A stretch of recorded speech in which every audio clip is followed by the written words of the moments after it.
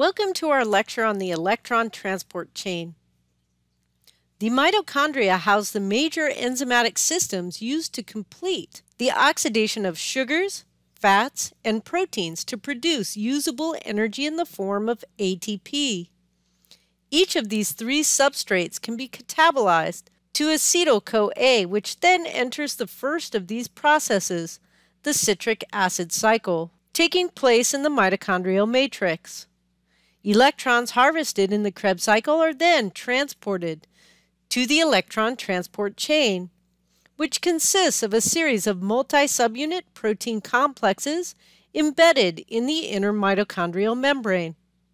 Here, the electrons removed by the citric acid cycle by NADH and FADH2 are used to power the pumping of protons from the matrix to the inner membrane space, generating a potential difference across the inner mitochondrial membrane.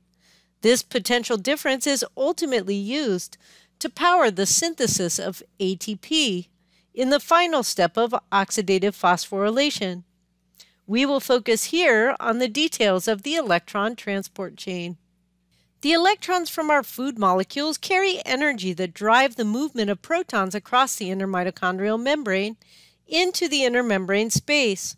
This will form a gradient of protons that will be used to make ATP. The potential energy of the system can be calculated using the equation shown here, where free energy of the system is defined as negative NF delta E naught prime. N is the number of electrons transferred in the reaction. F is the Faraday's constant, and the change in standard reduction potential is made by subtracting the donor energy from the acceptor. If this difference is positive, then the free energy of the system will be negative and happen spontaneously. In this case, the protons will be pumped. NADH brings free energy to the electron transport chain by binding to the largest of the respiratory complexes, the NADH-Q oxidoreductase, or complex 1. This L-shaped enzyme contains a hydrophobic domain embedded in the inner mitochondrial membrane and a hydrophilic arm protruding into the mitochondrial matrix, containing the NADH binding site.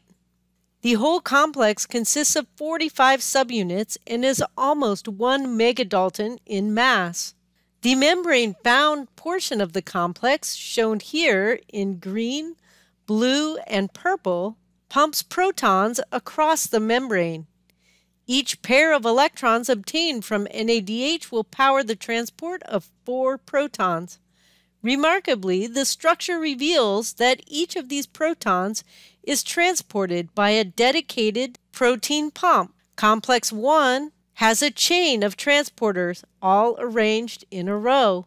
The final transporter in the chain, colored green here, has a tail that reaches back and links all the transporters, and is thought to synchronize the electron transport reaction with the proton pumping cycle in all 4 transporters. Coenzymes Q, or ubiquinones, are found in the cells of all aerobic organisms, from the simplest bacteria to humans.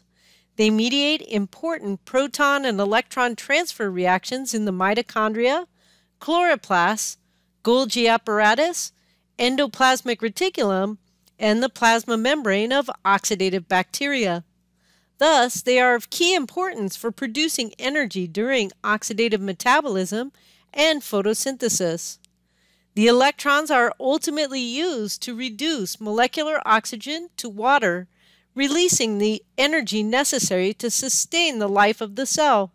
Coenzyme Q exists in various reduced and oxidized forms that enable it to accept electrons from the NADH and FADH2 electron carriers generated in the Krebs cycle.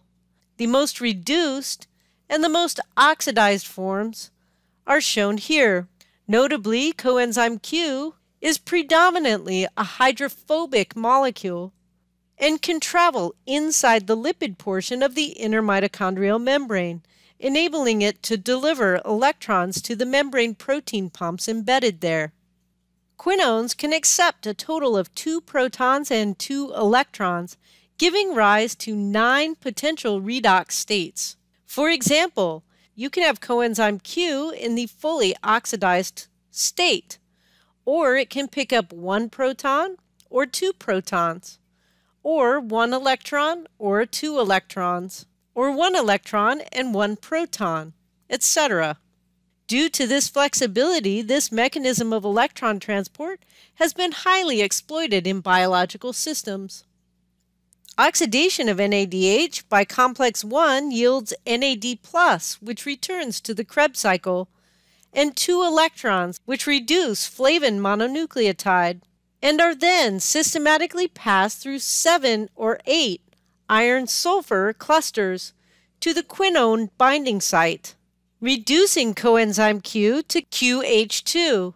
Due to the large difference in the energy reduction potential between NADH and coenzyme Q, electron transfer induces changes in the membrane module of complex 1, resulting in the pumping of 4 protons.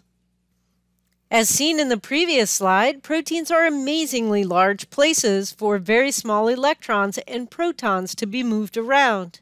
If you look at complex 1 in the electron transport chain, the binding site of NADH and coenzyme Q are quite far apart.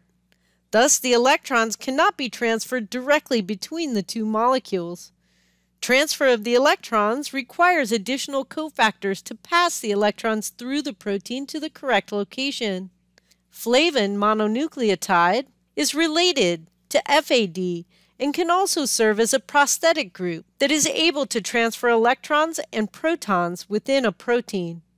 Within complex 1, it is the first electron acceptor mediating the oxidation of NADH to NAD+. Iron-sulfur clusters are also perfect for the task of transporting electrons and protons, since they form a unique delocalized system for storing electrons. 2 types of clusters are particularly common: a square arrangement of 2 irons and 2 sulfurs, and a distorted cube composed of 4 irons and 4 sulfurs. Both are seen in complex 1 protein shown here. Here is another diagram of the cube form of the iron-sulfur complex, shown accepting 1, 2, or 3 electrons. In conclusion, the activity of complex 1 elicited by 1 NADH molecule yields 4 protons pumped into the intermitochondrial space, the generation of 1 fully reduced coenzyme Q molecule, and the recycling of reduced NADH to oxidized NAD+ for reuse in the Krebs cycle.